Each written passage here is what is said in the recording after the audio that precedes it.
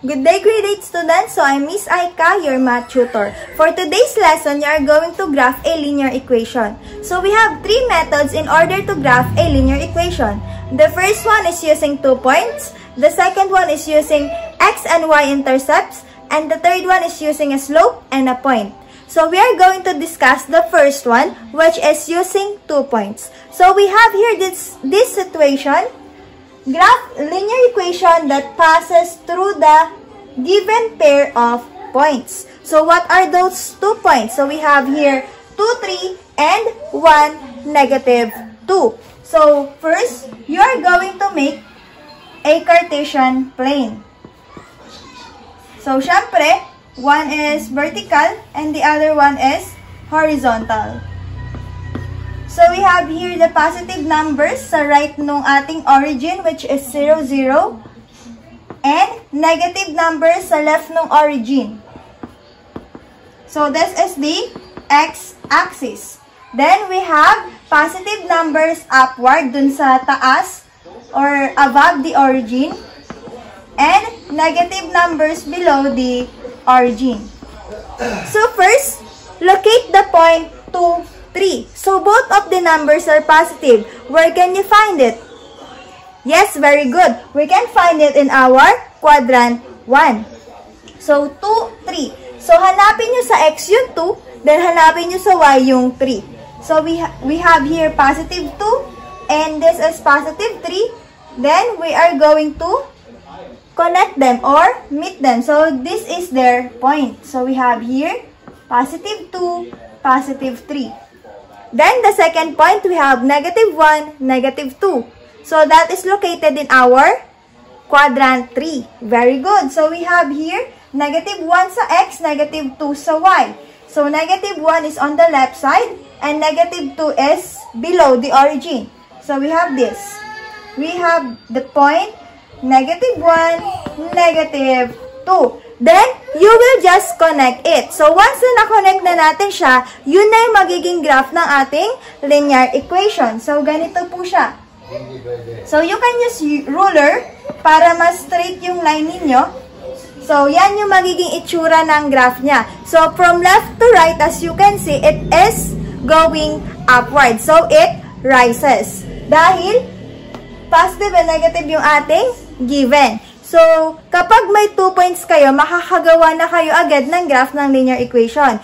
Always remember that the graph of linear equation is a straight line. Okay, for the second example, we have graph the equation by making a table of values. So, hindi agad ipinakita yung given 2 points. So, you are going to solve for it.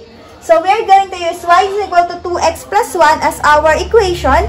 And you are going to put a value on x or y. So, kahit alin doon. So, halimbawa, sa x muna tayo. So, the values of x are 1 and 2. So, you will just evaluate it. So, substitute the value of x dun sa given equation. So, the first one, dun muna tayo sa 1. So, we have y is equal to 2x plus 1, where x is equal to 1. So, palitan lang natin si x ng value which is 1. So, that will become 2 times 1. So, y is equal to 2 times 1 is 2 plus 1. That will become 3. So, y is equal to 3. Therefore, ang magiging ordered pair natin, x is 1 and y is 3. Then, for the second one, we have y is equal to 2 times 2. Kasi, 2 naman yung value ng x plus 1. So, 2 times 2 is 4 plus 1. What will be the value of y? That will become 5. So, we have here 5. So, the second ordered pair is 2, 5. So, now, we can graph it. So, as you can see, more on siya sa quadrant 1. Kasi, all of the numbers, all of the points are positive. So, mas lalakihan natin yung space ng ating quadrant 1. So, depende yan kung saan mas maraming points. Kung saan tayo mas maraming makikitang points. So, positive numbers sa right ng ating origin. Then, negative numbers sa left ng ating origin. Positive sa taas ng origin or above the origin. And negative below the origin or negative numbers below the origin. So first, locate the first point. So we have 1, 3. So this is 1 and this is 3. Always remember, the first number is the value of x and the second number is our y. So we have 1, 3. So ito yung magiging point niya. Then the second one is 2, 5. So 2, then 5. Ayun siya. So ito si 1, 3 and ito si 2, 5. Connect the points. We are going to form a straight line.